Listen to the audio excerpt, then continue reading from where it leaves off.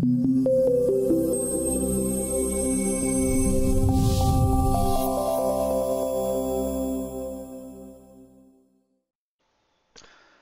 Ness Tilson here. In this short video, I'd like to answer a question on the forum posed by Lucas. Lucas is asking how to set up the drawers so that we can dovetail the counterfronts into the sides. Well, the answer is that you can't dovetail the front of the drawer into the side of the drawer, or the counterfront of the drawer into the side of the drawer. If we look at this particular bit of furniture here, we can see that they're just butted up against. So we're going to not, the cutting lists are not going to be correct. We're going to be missing the thickness of this particular, of the sides on the length of the fronts or the counterfronts. Polyboard won't actually make the dovetails, but the way to get around it is to mitre the fronts.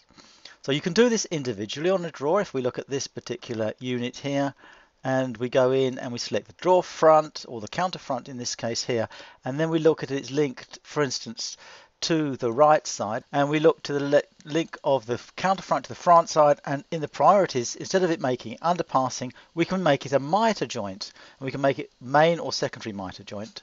This is a subtlety which you don't really need to worry about if you're using this to create the correct cutting lists. And now the front has been mitred into the side, and the cutting lists will now display the full length of the side and the front or counterfront. You can of course do this going over each particular drawer and selecting it's now, for instance, on the left side, and we can go into priority mitre joint, and that will be now, we will now have mitred the left and right side. We can see that I've changed all the counterfront to side assembly detail to mitre, and the cutting list will now show the total length of the sides and the counterfronts, leaving you enough wood to draw in the dovetails.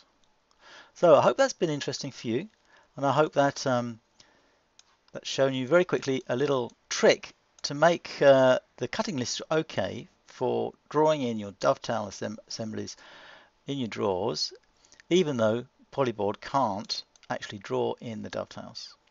Thank you very much for watching. Hope to see you soon in another video. Goodbye.